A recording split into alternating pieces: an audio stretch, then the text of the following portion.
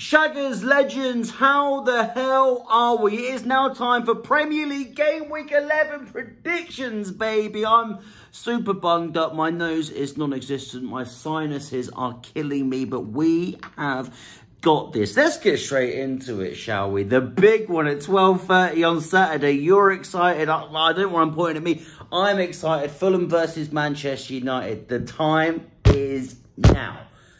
It is time for Fulham to finish off Manchester United and Eric Ten Hag. What a pathetic little freak of a bold man. I can't stand him. I cannot stand his guts, to be honest with you, mate. A huge 3-1 victory for Fulham over Ipswich in the Cup. Some intensity from Fulham. Finally, let's go. Let's get some revenge on Manchester United off the back of last season. I think we should have beaten them in all 3 games in which we met them in. That cup quarter-final, mate. That cup quarter-final last season. It's now time to get revenge for that. I don't think Fulham have beaten Manchester United in the league since, what, 2009? It's long overdue. It's long overdue. United are finished. United are officially washed. They aren't the elite club that they think that they are. They are a club that is living off of their past. It is a pure fall from grace. Ten Hag out. Everyone out. Glazers out. Roof out. Oh, the roof's leaking. Ten Hag.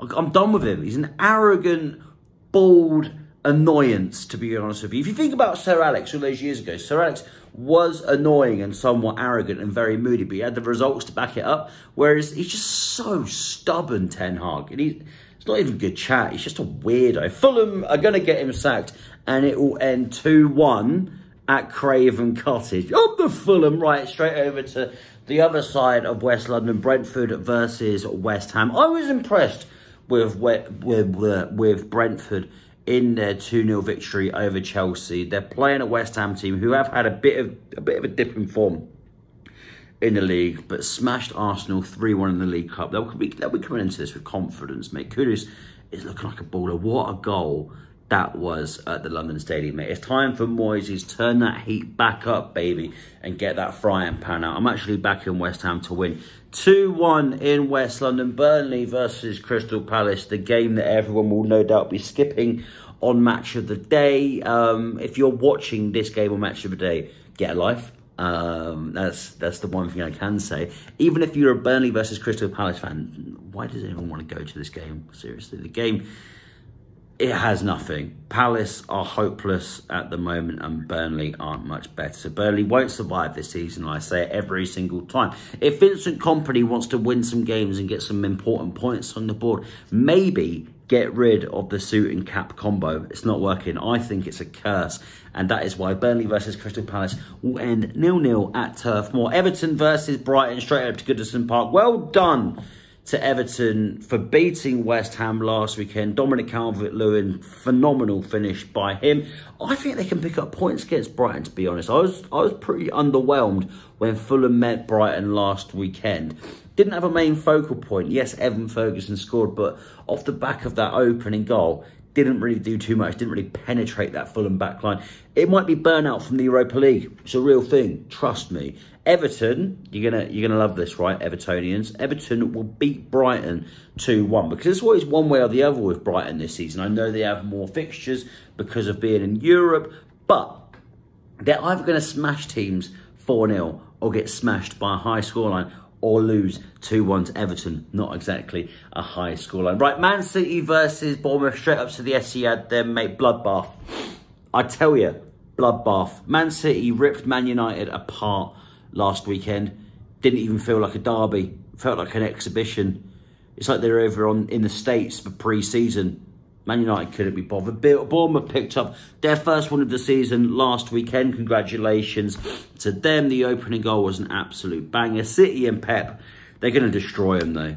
They're going to rip them apart because their defence will be absolutely useless. Mark my words when I say that, mate. Useless. Haaland might score 5. Haaland might actually score 5 in one game. That is my hot take. If I was a betting man, which I am, I would... do you know what? I'm actually going to back it. I'm going to put a fiver on Haaland to score 3 goals and And, get this, Haaland score 5 goals. Haaland score 5 goals. And Man City to win 7-0. 7-0, genuinely. Haaland, 5 goals. Man City to win 7-0. I'm going to put a fiver on it. If I'm a millionaire this time next week, I'll give £100 out to the first person that comments. Legend. Right, Sheffield United, I was rambling then. Sheffield United versus Wolves. Sheffield United got slapped again at the weekend, mate. It's just difficult viewing. It's such difficult viewing. Slapped 5-0 by Arsenal. What's the point of coming up if you're just going to perform like this? It's diabolical. I'm so sick to death of teams coming up and doing absolutely nothing. It's like Fulham a couple of years ago. It's like Fulham, like two years, and it wasn't 2 years on the trot because we got relegated. What was it? 2018 and then 2020-21 season where it was the COVID season, so it didn't really actually count. All they do is just look like a championship team, and I feel sorry for Paul Heckingbottom having to deal with this. He's been dealt such a bad hand. I really feel sorry for him. Wolves starting to gain some momentum and structure under Gary O'Neill, and do you know what? I actually think they should win this, no problem at all.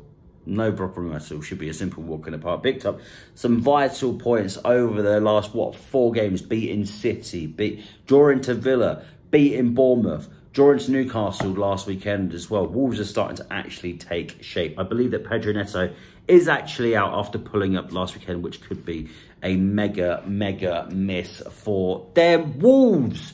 Premier League prediction this weekend is going to be a 2-0 victory at Bramall Lane. Right, the big one at St James's Park. Newcastle versus Arsenal. What a game that we could potentially, and I think we'll be treated to, up at St James's Park. Both teams are looking solid.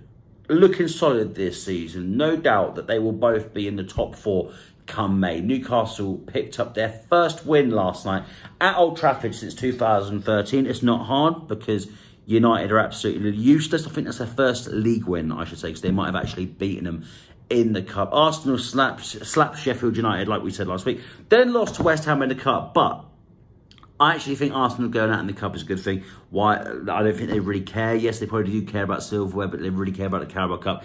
Less fixtures, it means that they can put their focus in on the Premier League, because that's what they want to win. It's been 20 years since the Invincibles, and that's exactly what they want to win. Newcastle's injury list is a bit worrying, but they have some proper quality in there, mate. I'm a bit worried about Bukayo Saka and the amount of games that he's going to be playing. It could potentially have an impact on him, and I can just envisage that he'll be out for the Euros. Something will break or something will tear in March. I don't want it to happen, but it's always a likelihood, and I don't want it to happen, but we've just got to be realistic. I think the guy is being overworked. Newcastle versus Arsenal will end in a 2-2 draw. Right, on to Sunday then. Newcastle, nope.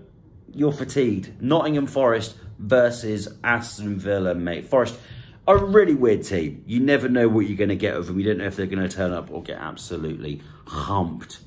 They're nailed on to finish 15th. Them and Fulham are 15th and 16th in the table. Villa, mate, they're on fire under Unai Emery. I know their form at home is astonishing. Astonishing, mate. What a job that man has done. Luis is on fire. Watkins is shining. He has to be on that plane to Germany next summer for the Euros. Villa are a team that are going to put pressure on the top 5 this season.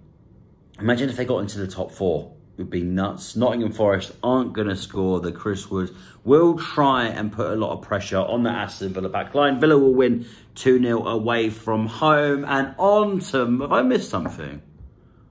Nah, I ain't missed anything, have I? Luton versus... Oh, I missed Luton versus Liverpool. Luton versus Liverpool. Liverpool, are they dark horses? They're not even dark horses. But people are saying, like, Liverpool are creeping, like they're some sort of mid-table team. Liverpool are going to put pressure. I think it's going to be a 3-horse race, the Premier League title, between both Arsenal, between the 3 teams of Arsenal, Man City and Liverpool. I think it's going to go right down to the wire, to be honest with you, mate. I'm loving Darwin Núñez. He's been on fire at the moment. Scored midweek against Bournemouth as well. What a banger it was. Bit of a sketchy touch, but listen, it doesn't matter. The ball went in the back of the net. Luton are actually picking up some vital points, to be honest with you, mate. And fair play to them.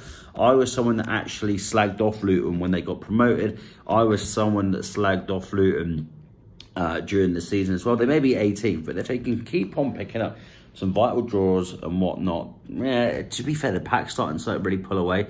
Luton in 18th. 17th is Bournemouth, ahead by 1 point, and Forest 5 points clear of the relegation zone in 16th. Mate, it's going to be tight. It's going to be really tight, but expect some upsets. Liverpool, I am predicting they will win 4-0 away from home. And finally, Monday night, people, Spurs versus Chelsea. If Spurs don't rip Chelsea apart, I will be shook. Hopefully, the Pochettino factor doesn't play a massive role in Spurs' downfall. Comfortable 2-1 victory away at Palace last weekend. So many people were rattled by Big Ange, and I love it. The bloke's absolutely class. Just see him says mate a couple of times in some interviews. Ange Ball is a beautiful watch as a neutral. I love watching Spurs. They're going to put pressure on a lot of teams this year. I know they're top of the table right now, but it would be quite mental if Spurs actually went up and won the title. If they can show that resilience and keep up this form throughout the season. They'll need to sign a striker in January. We all know that. But if they can do that and put the heat on Man City, Liverpool and Arsenal, what a season that we're going to have. Chelsea, do you know what? I don't think